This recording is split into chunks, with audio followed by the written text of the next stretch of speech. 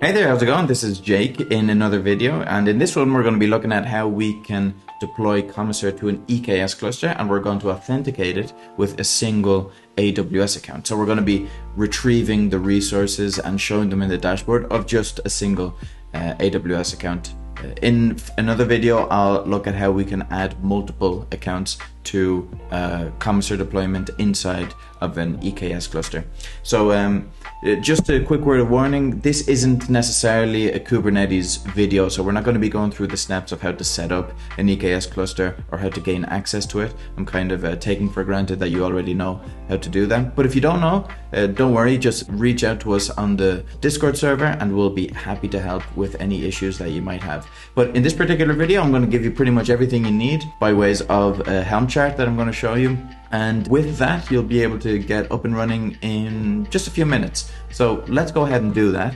I'm just going to open up my terminal here to show you what I have. So of course, we're going to need access to an EKS cluster. To work with the terminal and with kubectl, I use these add-ons. One is called kubectx and the other one is kubens. I'll add them to the description of the video. I found them to be very, very useful when it comes to navigating between clusters and between namespaces. So that's what you're going to see me using now. So kctx is the command that shows me the clusters that I have access to. Cool. We're using the testing cluster, and with KNS, I can see the namespace that I'm in at the moment, which is testing Komiser, which is correct. Cool. So as I said, the Helm chart, which is in our GitHub, is the place where we would recommend for you to start. Just head over to repositories, and the very first one is the Helm repository. So go ahead and clone this and you'll have what I have right here. Let's go ahead and open these files in VS Code. Let me just walk you through the files. You have the chart.yaml, which you don't have to change anything here.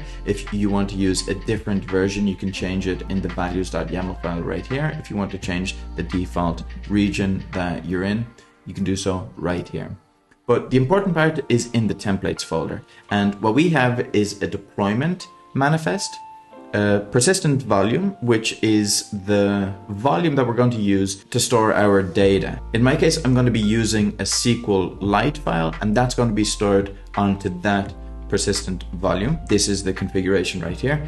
In order to glue this persistent volume to the deployment, I'm going to use this persistent volume claim. I have a service account right here, which we're going to have to attach to an IAM role that we're going to create. This particular IAM role and everything that you need to get up and running, you'll be able to find it here in the documentation. So let's just quickly head over there. So here in the documentation under Cloud Providers AWS, you're going to be able to find the steps for the EKS installation for a single account. In that service account area, you're going to add in the IAM role that you're going to create following these steps. Okay, let's go back over here. So apart from the service account, you're also going to have a service, which is going to expose the deployment, and you're going to have your config.toml file.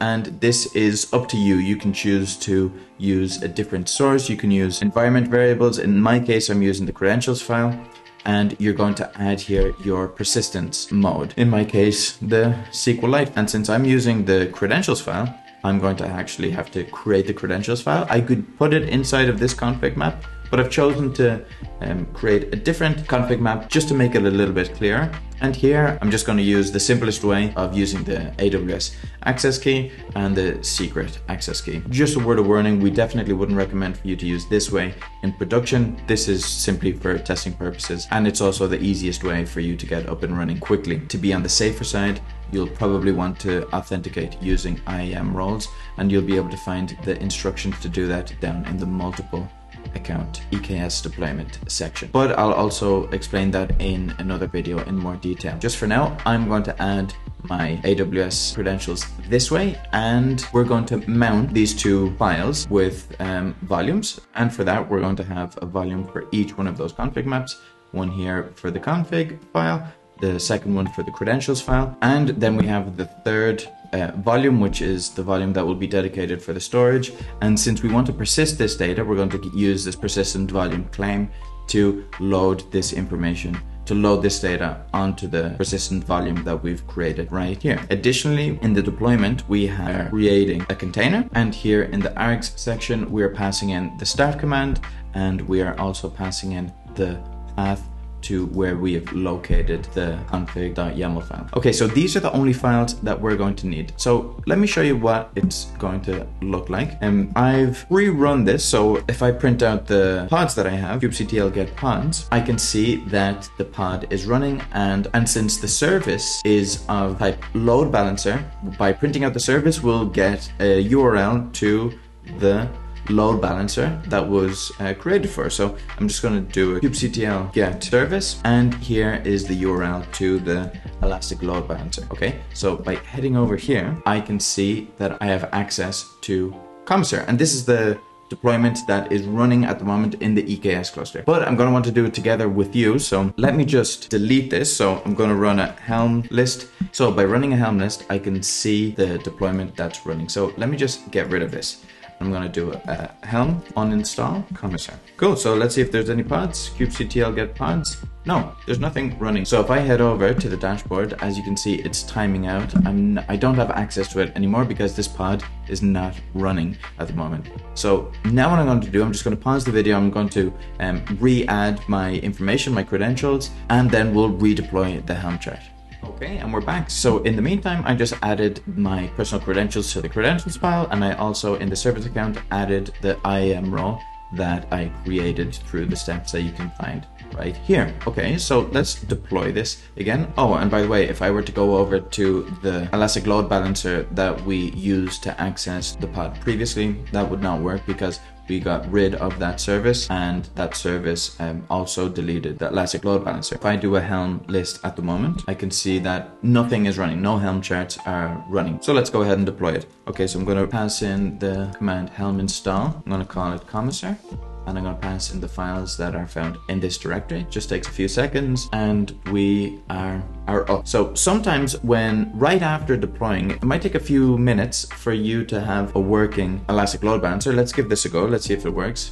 Okay, so it's not working just yet. But one thing that you can do if you don't want to wait for your Elastic load balancer to load is that you can port forward the pod. So you're linking the port 3000 of the pod inside of the cluster to your local host. So that's what I'm going to do. I'm going to run a kubectl port forward, and I'm going to port forward the pod. And wait, I'm just going to actually need to find the name of the pod.